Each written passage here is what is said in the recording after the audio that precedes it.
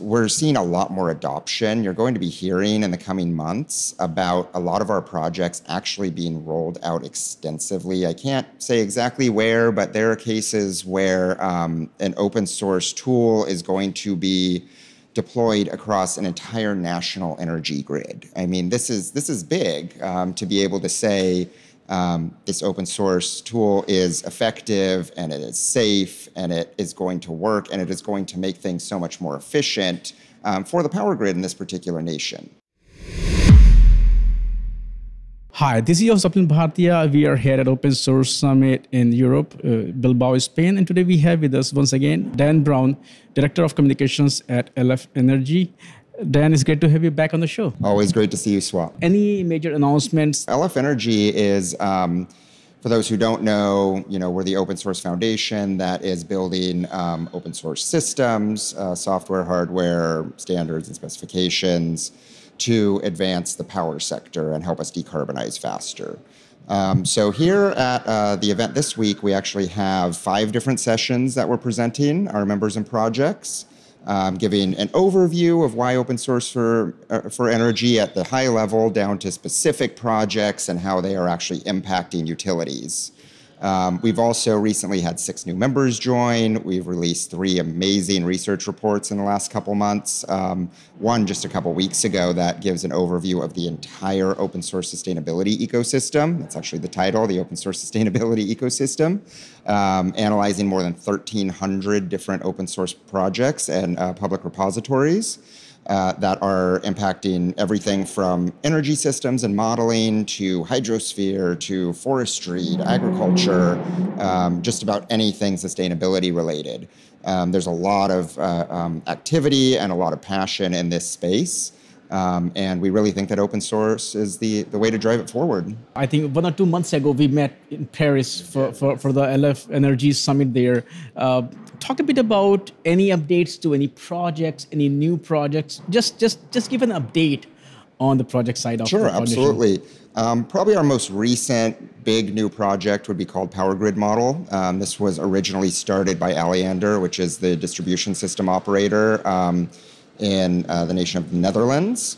And so this really is a very useful tool for helping power utilities better model what's happening on their power grids, which is essential. If we don't digitalize these grids and all of the operations within utilities and grids and substations and control centers and all of that, we're never going to be able to onboard the renewables that are needed.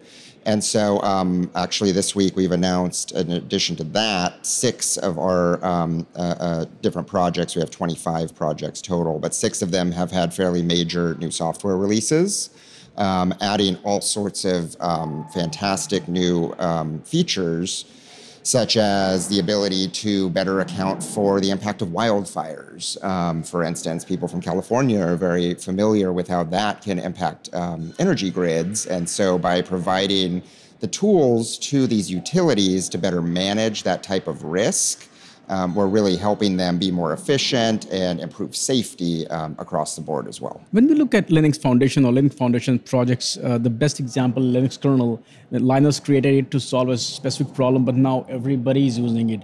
And when I talk to a lot of different projects, it looks like the scope of the project starts with that small problem that a particular community or company is trying to solve. But when you put in open source, the adoption is wide. So a very good example also, EV Charging Everest project as well.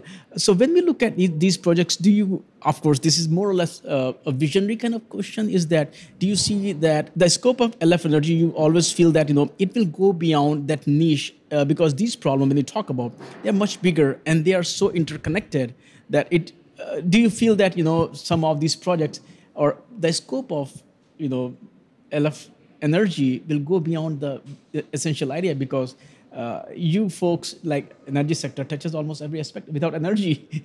Without energy, you don't have any technology, right? We need to power all of these devices and servers and whatnot. Yes, exactly. I mean, you mentioned Everest. It's essentially a reference framework and architecture for EV chargers to ensure that they all work together. Anyone who has an EV may have experienced the plug fits, but it won't charge, or the app won't take your payment. Just because there are so many different systems on the back end. Everest is trying to prevent that. It's being piloted all over the world, in North America and Europe and other regions, which is fantastic. But the reason for LF Energy goes, beyond these individual, to your point, beyond these individual use cases. And so we don't just want to look at EV charging, we also want to look at that's impact on the grid. And so that ties into some of our other projects. Or, for example, the real-time data ingestion platform, which started at Shell and was open source through LF Energy, and Shell has been using for years around the world at different types of facilities. That can actually be used outside of energy. Really, any use case where you have lots of sensors or lots of devices that are creating massive amounts of data that need to be ingested and analyzed and processed, you need some sort of tool for that, and RTDIP does that. Actually, since open sourcing it, we're seeing an average of 20,000 downloads per month of that particular project. Of course, we were at the Paris Summit. Quickly talk a bit about how was the overall experience of the summit, gathering some major themes discussions. It had been, for obvious reasons, we hadn't met in person since 2019 with the LF Energy community. We'd been doing virtual summits in 2020, 2021, 2022. So finally this year we were able to gather in person in Paris in early June for LF Energy Summit.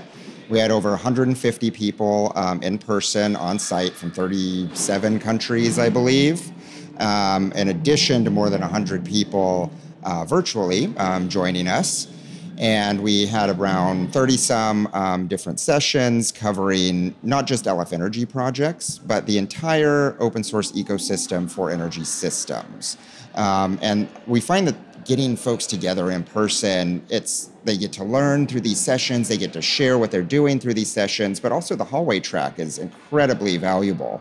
I've heard of different projects that hadn't worked together and didn't even quite realize where the overlap was. But just because they were in the same room, they're now actually working on a joint working group to try to accelerate things even further, improve functionality, and make these projects more valuable across the board.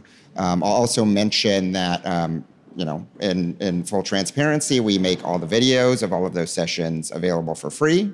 So if you go to lfenergy.org, you can find all the videos from that summit, as well as the LF Energy Embedded Summit, which took place in late June in Prague. Can you also talk about what are the things that are like, I'm not talking exact pipeline, but what are the things we should be excited about when it comes to LF Energy in this year? I'll give a quick shout out to the Everest project again, which I mentioned.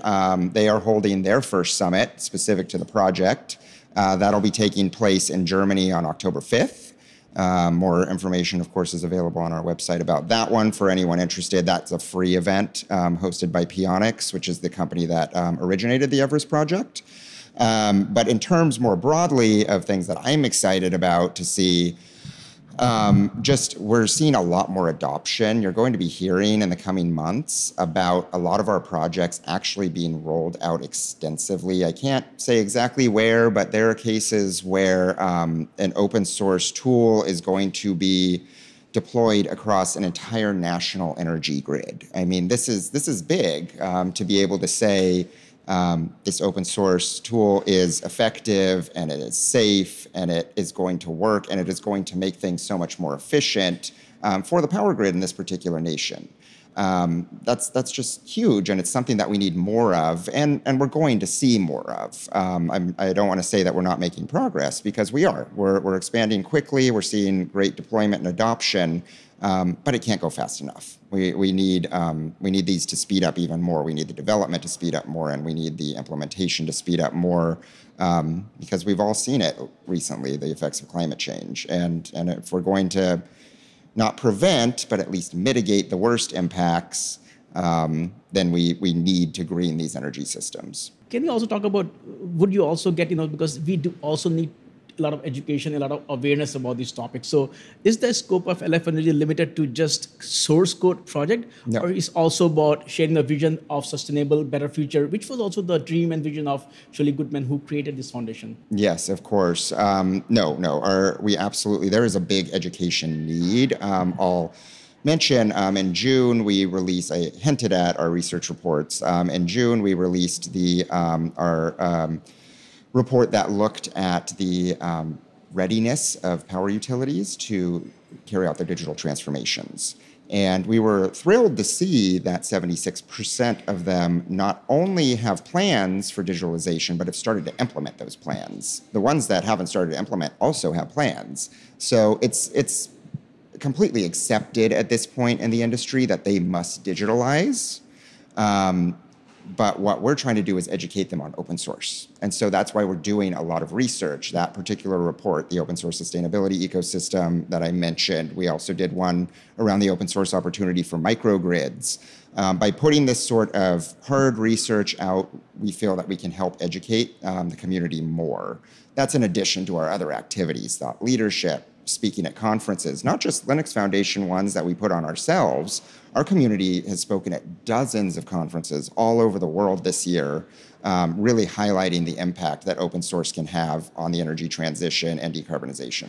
Dan, thank you so much for taking time out today and give us an update on LF Energy. And I would love to chat with you again soon. Thank you. Thanks for having me, Swap.